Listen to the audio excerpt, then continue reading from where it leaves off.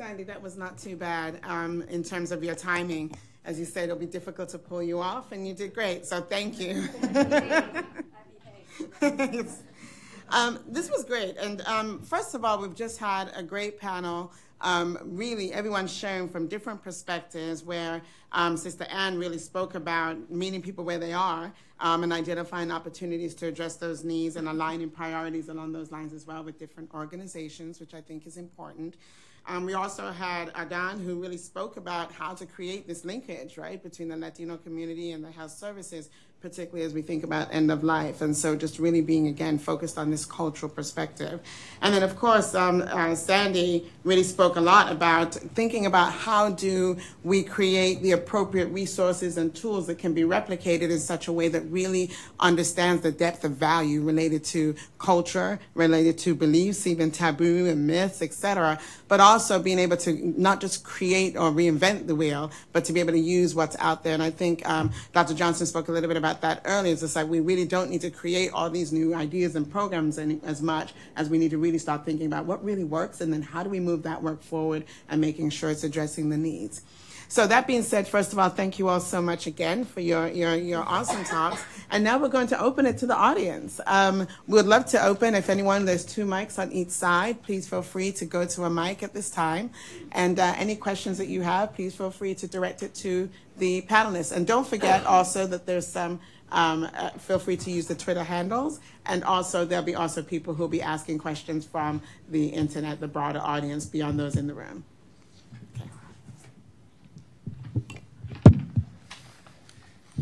Hi, Sandy and Adan, those were great presentations. Thank you so much. This is just, I'm struck by something presented by Sister Anne. Your program really exemplifies an attempt to interrupt generational cycles of trauma by working with parents and including parents. And it's interesting because in our movement in ACEs and in trauma, oftentimes there's a focus singularly on children, as if children exist in isolation. And I think that's because children are cute. You don't blame children. And right when you become 18, somehow something changes and we have less compassion. Every ACE is traditional adverse childhood experience is adult mediated. And so your focus on helping parents heal seems very powerful to me. And I'm wondering, you know, you have a pediatric or child focus to your organization. How did you come to focus on parents, and are there challenges with funding or with compassion or sympathy in the community in terms of your work with parents to help interrupt those ACEs and the physiological impacts of those ACEs and the generational cycles of trauma?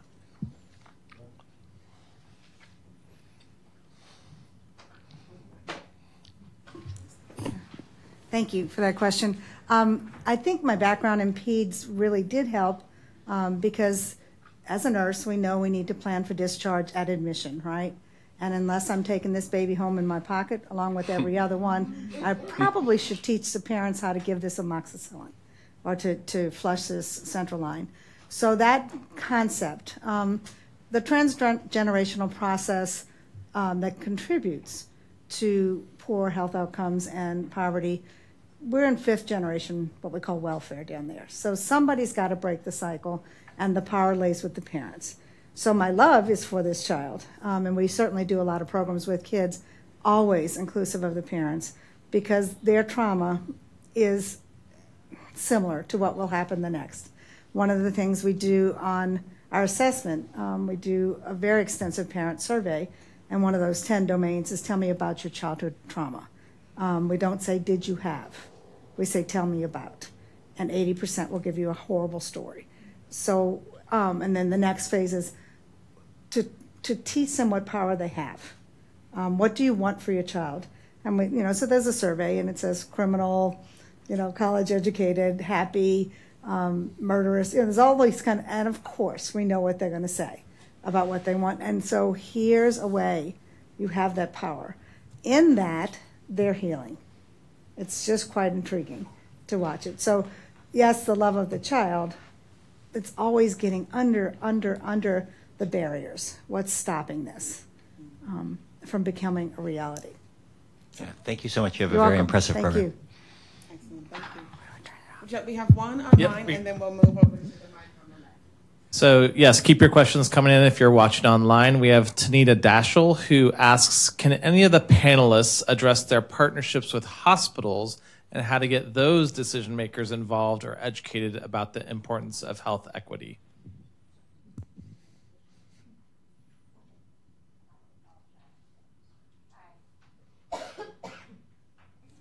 Okay. Okay. Yeah. I think my little experience in California, I think important part is we got to build our reputation and be known by the community in general.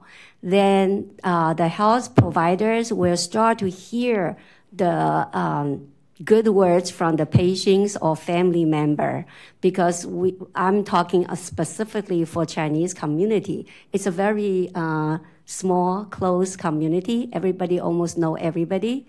So they heard what we did, and our volunteers go everywhere, try to volunteer for the end-of-life patient. So they kind of know us already. Then we will go talk to the administration, let them understand what we need. For instance, we greatly need end-of-life related medical interpreters, because interpreter doesn't mean they know how to handle the end-of-life issue, because after all, they are Chinese. So they don't know how to talk about death. What can I say? So doctor doesn't know what the interpreter say, and interpreter don't feel comfortable. So those kind of issues you have to explain to them, the decision maker. I think that would be more efficient. Yeah. So with our specific agency, we do have multiple partnerships with the hospitals. I believe that our best connection within the health systems is with the social workers more than with other providers within the health system. But, we did work with Kaiser Permanente, one of the health systems in the Northwest, in the model that I was mentioning, and that was integrating a community health worker into their system. But it was, I guess, an integration of in the health system, but also in the community. So I had access to the EPIC, or the electronic medical records within the health system. Mm-hmm. So I was able to communicate with providers, and they were able to get updates on what I was doing with their clients. I think, we're still not there. I know that there's a lot of things that obviously need to happen, but I think out in the Northwest, the health systems are slowly starting to recognize, the impact of community health workers. I know that there's other agencies that are currently working with the health systems in providing services to multiple communities of color. So we started that process initially with Kaiser, and slowly other agencies are moving in and providing that same service. But I think the difficult part of our service is kind of finding that way of being reimbursed for the services, the payment model, which everybody's exploring. So we do have a package that we created that we worked on for over 2 years. That's also on our website, and I do have a hard copy with me. But I think just the fact that they're slowly starting to work with other agencies. I know that there's more that needs to happen, but I think we need to do more of that, because what's happening right now is obviously not working as fast as we would like, and our clients are still going back to the ER. They're still, developing all those conditions. The costs are going high, and there needs to find a way. And maybe community health workers are one of the options, but there's multiple others that can be explored as well.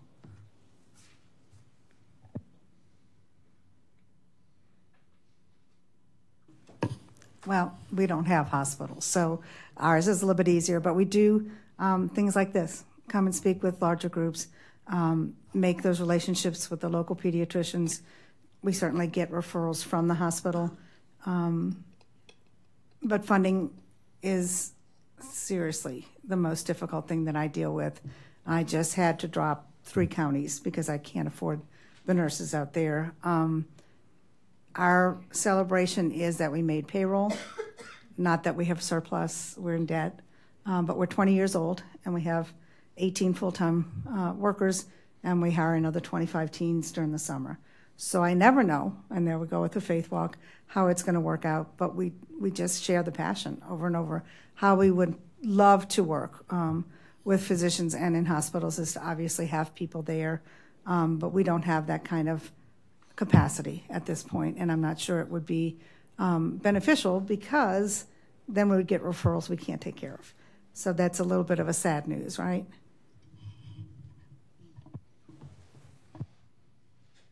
Excellent, thank you all.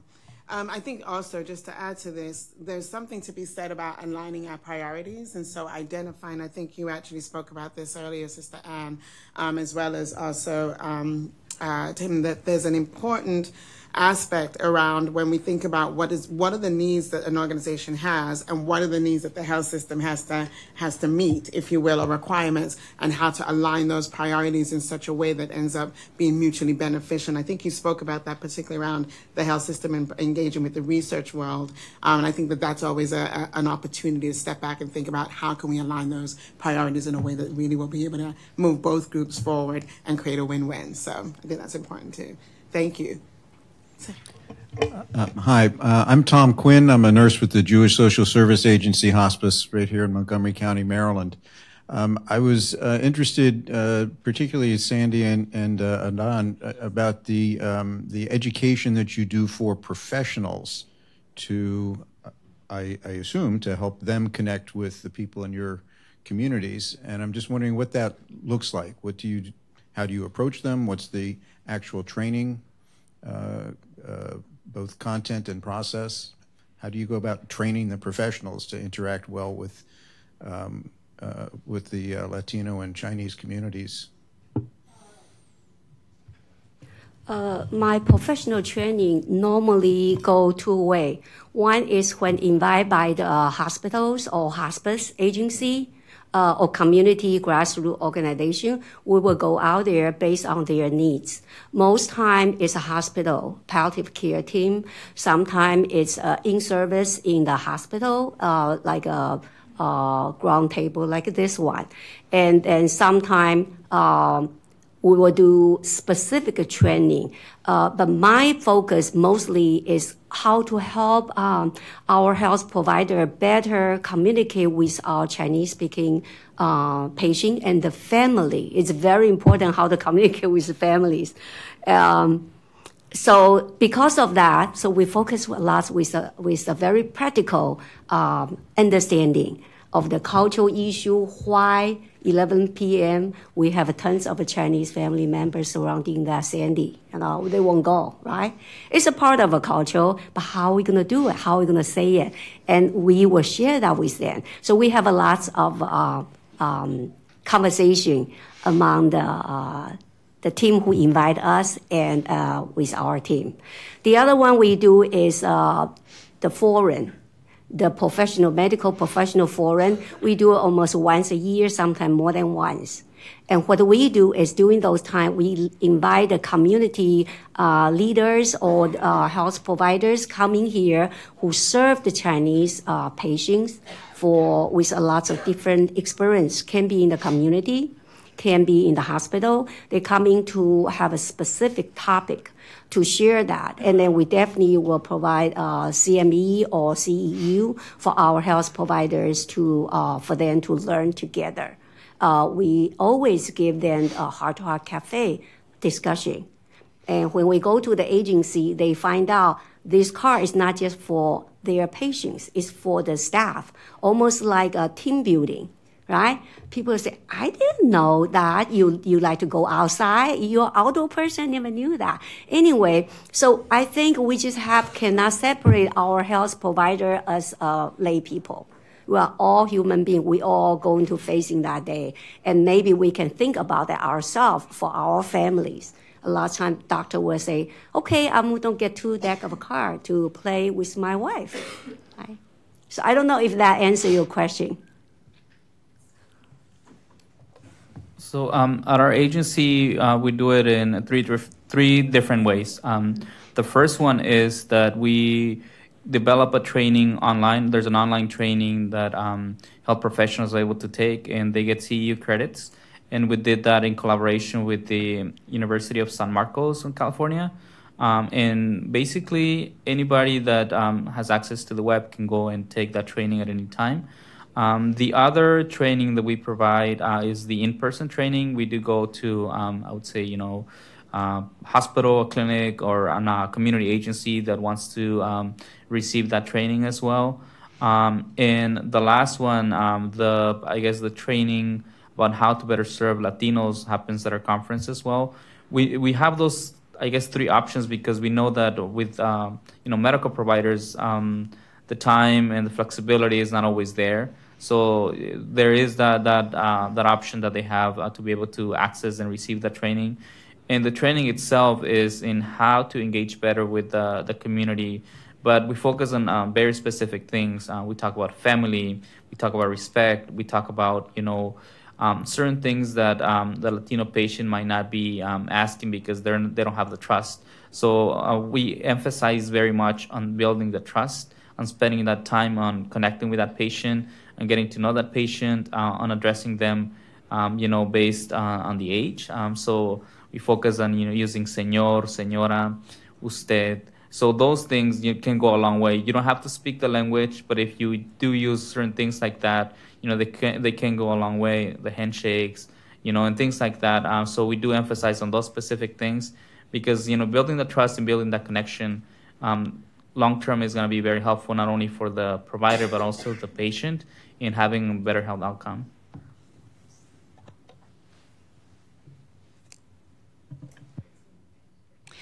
Hi, I'm Pat Bomba. I'm a geriatrician and I'm a member of the Roundtable, and I lead New York's Molston eMolst program, and I'm a founding member of National Pulsed. I wanted to thank everyone for really a consistent message of the value of bridging community and the healthcare team. And I wanted to really focus, Don, on a very important nugget that I found from your story of how you recognized the patient's lack of understanding of their health status and prognosis, and how important that was in terms of getting him back to the physician and getting at what I think is the heart of the important outcome, doing person-centered care. And it changed the whole dynamic for this gentleman in terms of figuring out what his goals were for the last part of his life. So thank you for that. And I wonder if you have really looked at the wonderful outcomes that you may not even recognize that you've achieved in terms of the collaboration in advanced care planning, not only in terms of that person-centered care, but the value to the healthcare system in terms of reducing unwanted hospitalizations, unwanted emergency room visits, and again, the most important, having him go back to his family, where that's where he wanted to achieve his end of life. So I wonder if you're collecting any of those outcomes or working with anyone that can help you to gain sustainability and expansion of your program. So that is a good question. At the moment, we are not collecting that information. I guess my work right now is with multiple health systems. We're still working with Kaiser members or Kaiser clients, but at the same time, I'm also working with clients from other health systems. But I think Kaiser was primarily the one that was very helpful in helping me learn more about the advanced care planning, or they call it the life care planning, basically. And no, we're not tracking that yet, but that is a good suggestion. I think it's something we should look at because, like I said, we're doing this with all of our clients that we come in touch with because it's very crucial, it's very important. And even for me, learning about it and just getting to know certain things that I have never really explored, just because of my age, doesn't mean that, I'll live forever, but certain things can happen, and it makes me reflect on, my family, the choices that I can make. I would say that if you asked me a question in the past as to where I was going to stay if, I ended up passing away, I would have said, I want to go back to Mexico, which would have been my option. But, it's interesting now that I have a daughter, and it seems like maybe that option is no longer there. Maybe is the U.S. where I want to stay, is where my daughter can have access to me. And it's those things, right? And, if it can start at an earlier phase, then when you have that condition, then it can go a long way because I was flying from Oregon to Washington. We had a rocky flight because there was a lot of wind. And it was very interesting because somebody said, is this young guy that was sitting next to me, and he said, I was ready to die, he said, but I was thinking, it's very interesting that he made that I guess that comment, because does everybody have that form filled out? What if that would have happened? And I'm always thinking about this with my clients. I tell them, I've had the discussion with my wife. She knows my my choices. She knows what I want. She might not agree with all of them, but at least she knows what needs to happen. And it's very important for us to have it and for us to talk to our families about it, because you never know when that might happen. And I thank you for expanding that, because it really does start at 18, and it's not just about the form, it's about the discussion. So thank you. Yes, thank you. Thank you indeed. That was amazing. From the planning committee perspective, all I can say is it's great when everything comes together even better than you had ever hoped. So yay. And now that our brains are full of all of this wonderful knowledge, I get to release you to lunch so that you can fill up other parts of your bodily needs. So you can come back here at 1 o'clock and we'll be starting our patients, families, and clinician sessions. So lunch is to be held in the E Street Conference Room, which I understand is out the door and to the right and down the hall. There's going to be staff and signs to help facilitate your movement from here to there. So enjoy, and we will see you back here at 1 o'clock.